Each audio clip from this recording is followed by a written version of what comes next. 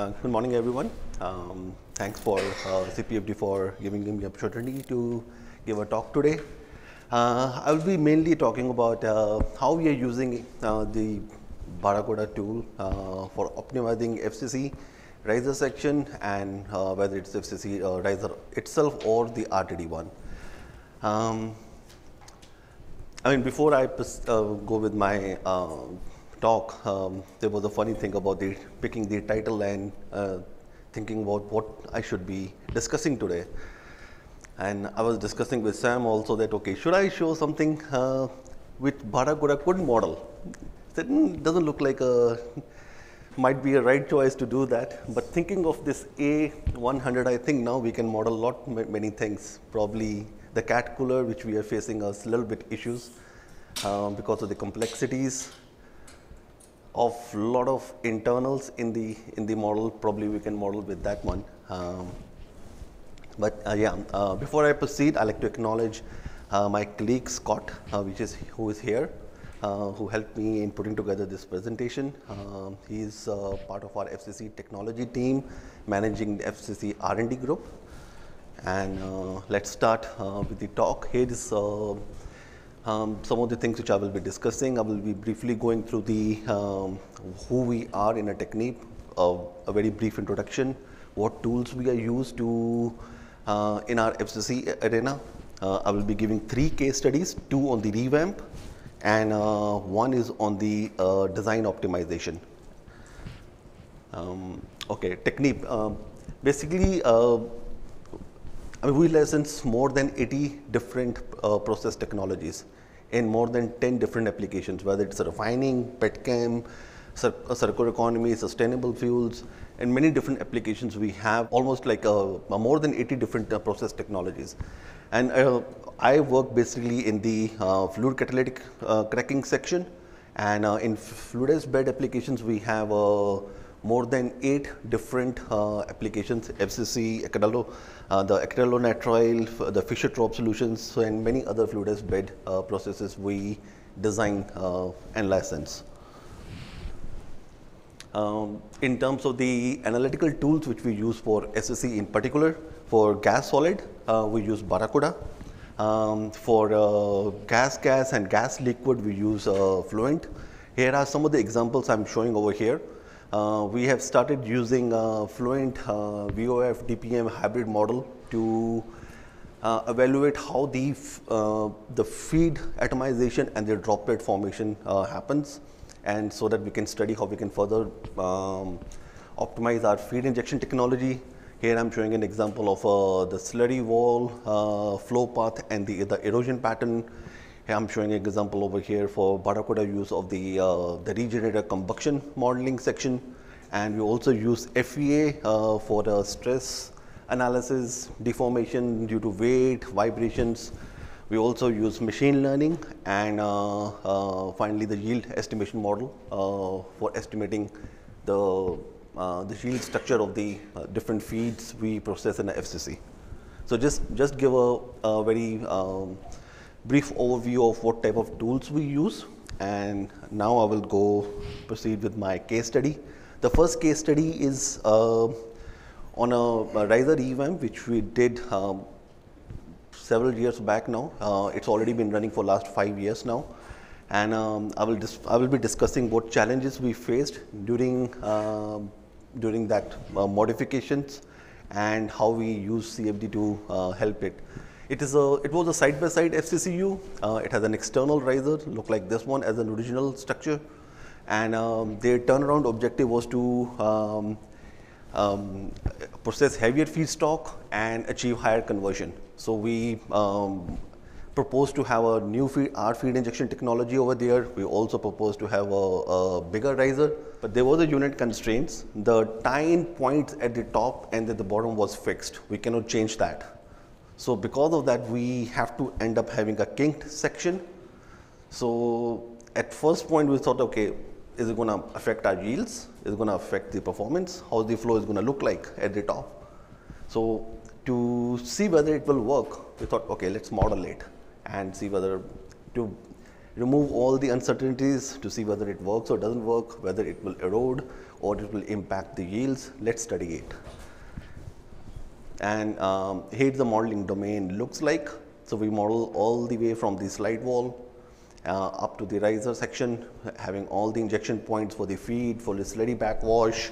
The kinked section was included in that.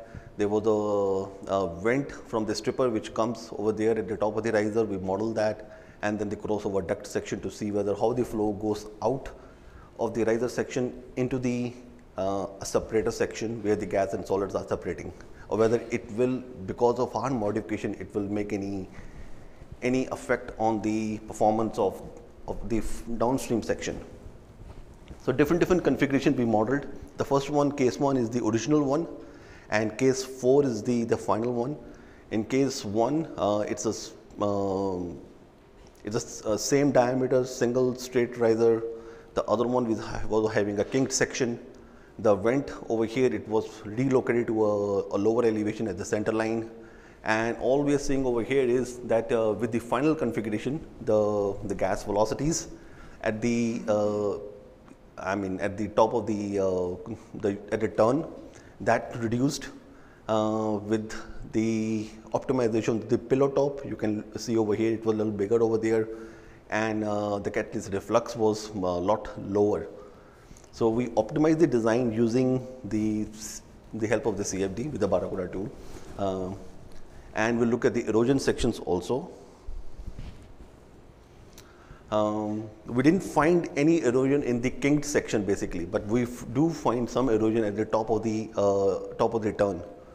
So the modifications which we were doing in terms of the pillow top and in terms of relocating the vent line going opposite of the crossover, so that helped us to see whether how we can reduce that type of erosion patterns over there.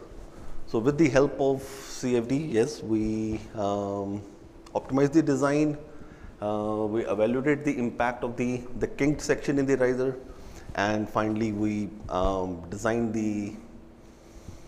all the modifications for them. The unit is running for last more than 5 years now with no issues.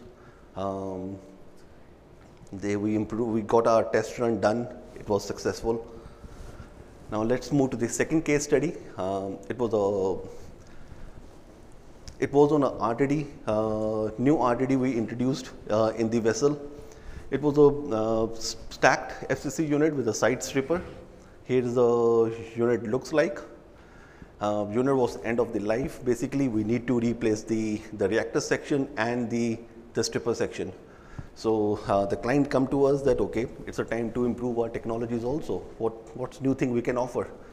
And we offered them the packing over there, but they want to add their own RTD section over there.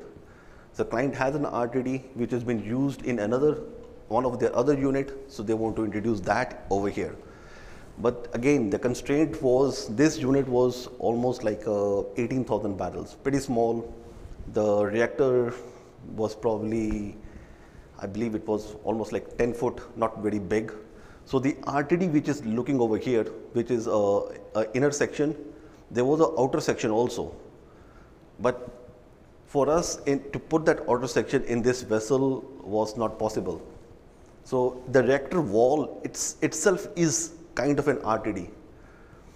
And the cyclone which we're putting over here, it is kind of putting the cyclone in the RTD, not in the vessel. So at first we'll look at it and say, okay, is it going to work? Now we have a second stage separation inside the first stage separation. So the only way to check is that, okay, let's model it.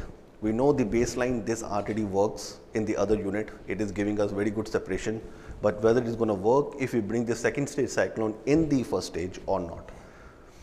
So we modeled it. Yes, some of the highlights, we modeled it. Here is the domain, modeling domain looks like. The riser section, the feed injection over here. We didn't model the complete riser, but we took it in the center, considering a uniform distribution of the feed over here, the riser, the crossover section, the RTD section over here. The cyclone was also modeled in this configuration. So it has the cyclone wall. So everything is meshed properly so that it will cover the flow in the vessel and in the cyclone. Now the challenge is that, okay, cyclone doesn't have we cannot model the dip-like wall over here. So what we did is that we cut a section over here. We put two boundaries. Whatever goes out of the dip leg is going to come out of this one. So there's no reverse flow. So we're modeling the whole section basically now. So riser section, the bed over here, the whole vessel, plus the flow in the cyclone, to see whether how the flow pattern is going to affect the performance of the cyclone also.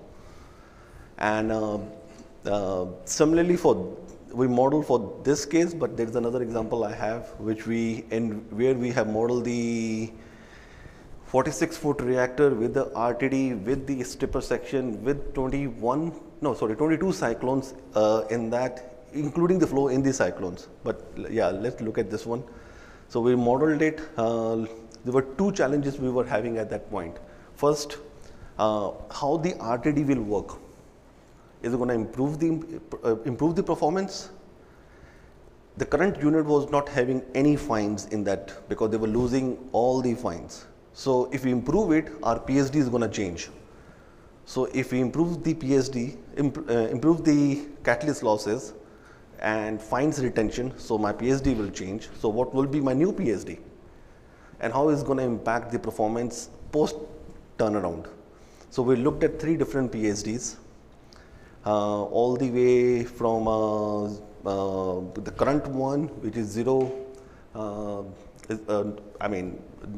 no 0 to 40 micron particles, then 5%, which is the conventional one, and then all the way up to 12%, to see what the effect of the RTD on the overall performance of the unit is going to be. So here, as such, the concept does work pretty good. In terms of the flow paths which we were expecting, in terms of looking at what the erosion areas is going to be, what the RTD efficiency is going to be. The way it's supposed to work is that the gas and catalyst is going to flow up, it will turn down, and there's a window across the wall, and which is going to give a swirl flow, which would help. And it swirls around the vessel wall, and some of the catalyst is going to,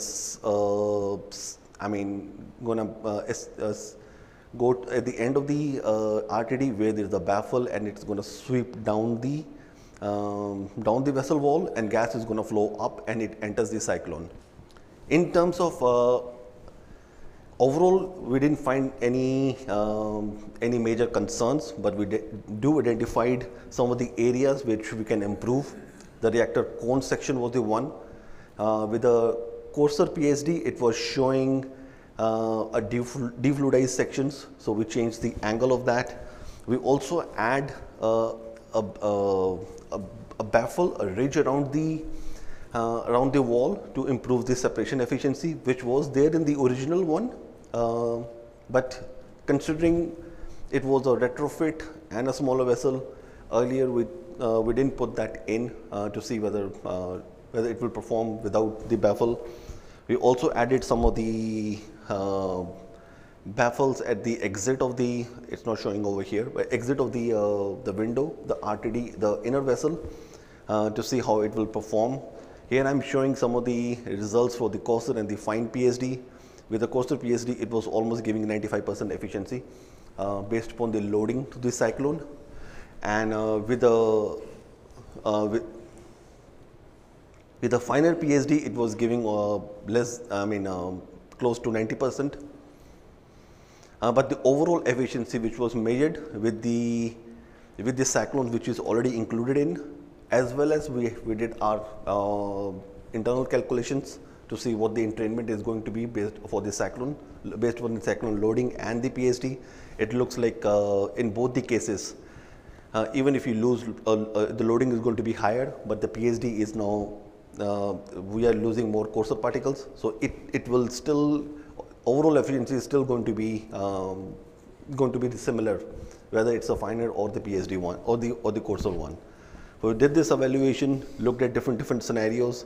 Here I am showing the the view with the gas velocity is going up more than 15 feet per second to see how the flow pattern looks like. We always also look at the vectors to see whether how the gas is flowing and entering the cyclone. Here you can see the ribbon inside the cyclone also, the flow in the cyclones also, how it's behaving. And after adding the ridge, the helix ridge over here, you can see that comparing with the initial one versus the final one, after the helix ridge, there is the particles which are living up there, that has reduced. The loading to the cyclone has reduced, which helps to improve the separation efficiency. Overall, we had an initial design. CFD helped us to improve certain features, bring more confidence in terms of how it's going to perform. Yes, this unit is going to be installed in 2024. So we'll see how it behaves in 2024. But we have a baseline of the original RTD, which is working in one of the North America refinery for last 15 years. The efficiencies are pretty good.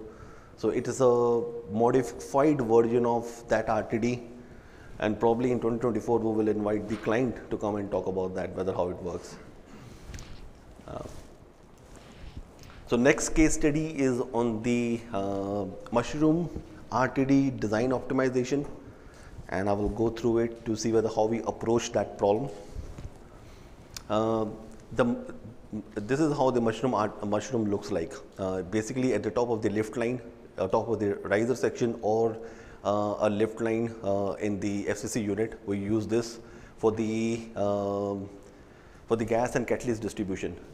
In this reactor, I will briefly go through it. This is a reactor section with it's a PMCC reactor section where we have a riser cracking, as well as there is a bed over here, and the gas riser vapors, it comes out of the mushroom distributor, and it further goes cracking in the bed to boost the propylene yields from the naphtha. So this is the riser section, the reactor, the bed over here, the gas comes out, the spent catalyst, the coked catalyst, it will flow down, pass through the stripper section, the standpipe. Here is the first stage regenerator. There is a lift line, transfer line from the first stage to the second stage. The first stage operates in a partial burn, and the catalyst is the partially regenerated catalyst go to the second stage. Again, at the top of the lift line, there is a mushroom distributor over here. The mushroom distributor has a holes at the top. The gas and catalyst which comes out of this, the slots, basically it goes, part of the gas goes through the mushroom holes and part comes out on the side. So we used in both the regenerator section as well as the reactor section. As such, this mushroom is in 56 regenerators, almost 8 reactors. It's performing well, but we, as a part of our ongoing R&D and further development, we always look how we can improve our features. And we did a survey a few years back. We looked at how these units are performing. We collected the data from the 11 commercial FCC regenerators, the second stage ones, and look at what does the afterburn shows. It is almost like a 5 to 25 degrees afterburn we have seen in the units. In terms of the radial distribution, the temperature looks pretty good. There's no temperature variation along the different sides, so it is kind of uniform, but there is some afterburn which we still see. So we'll say there is some room to improve. We modeled it. This is a model basically by CPFT for one of our unit. It shows that the gas which is coming out of the mushroom, it kind of sweeps along the wall and mainly concentrated in the center. This is the velocity profile and this is the temperature profile. And our first thing was that, is it true, or is is it not capturing the whole effect? So we have Technip has an alliance with IFP, and Axons and Total is a part of that. IFP did the test, the cold flow test, and here are some of the results. One of the results, the helium tracer results, which shows that yes, the concentration is high in the center. So yes, we look at this as an opportunity to further look at what we can do to even go one step further and reduce that afterburn for the regenerator case, and for the reactor case, how we can help distribute the riser gases more evenly in the catalyst bed to further boost the propylene yield. And we collected within the team, we collected a lot of ideas what we can do, modify the existing one, coming to a totally new RTD design. Then we collected all the ideas, then we screened them based upon the set parameters. I mean, looking at the process considerations, looking at whether it will fit, mechanical reliability, fabrication, all the complexities it can involve. And finally, then we said, okay, let's model them further to see whether which one makes sense or doesn't make sense. So in terms of the modeling also, we're not only looking at the pictures, I would say animations. We set some criteria that how we should determine which one is better than the other one. We look at the gas flow uniformity, whether it get improved with the new changes, the standard deviation of the axial gas velocity, which determines basically if the standard deviation is lower, it shows that there will be less gas streaming and more mixing is happening. We also reduce the kinetics to understand how the bed conversion behave, whether it will improve or it will go in a different direction. We set those criteria and then evaluated all the designs. Here I am showing, okay, we used a commercial scale FCC unit to start with. We model that, we know how that unit perform. We use that as a basis and then start changing the RTDs. I'm only showing 4 over here, but start changing the RTDs to see how it will behave based upon the baseline. So all the comparison was done from the baseline. We have a set baseline, we know how the unit is performing, and that was used as a baseline because we don't have a cold flow test for that. So it is important to look at the relative change. And finally, we come up with a new design which looks like having a branches on the mushroom. And over here, I'm showing 2 pictures over here without arms and with arms. And with arms, this is only the profile with the catalyst, the particles coming out of the riser, which looks a lot more distributed over here. We look at the gas flow uniformity, which looks like it's improved by 2x. In terms of the fractional bed conversion, it improved by almost 60%. And so this looks like, okay, yes, we are with the addition of the arms, it was helping gas and catalyst distribute in the bed. So we have 2 versions of this design, one by Technip and one by IFP, and Technip is the winner, right? We're going to test both. We are planning to test both, but right now we are kind of ready to see whether to implement it in the next revamp. So the summary for this case study, we took a proper approach to optimize the design. We reviewed the existing design, we look at the limitations, we look at what can be improved, screen the new ideas, set the parameters, how we can, in looking at all the aspects on a process side, on a mechanical reliability side, and we also have we filed the patent. It has already been awarded and we're ready to put that in a unit. On an overall summary, yes, we are using Barracuda as well as all other CFD tools to help us not just to come up with the new designs, but sometimes also to be sure that what we are designing is correct or not. Even if even if two units are similar, sometimes they behave very different, and it's always good to check whether, okay, to bring more confidence in what you are proposing, or during the troubleshooting also to see whether how the unit is behaving. So we are using this tool heavily. Thank you.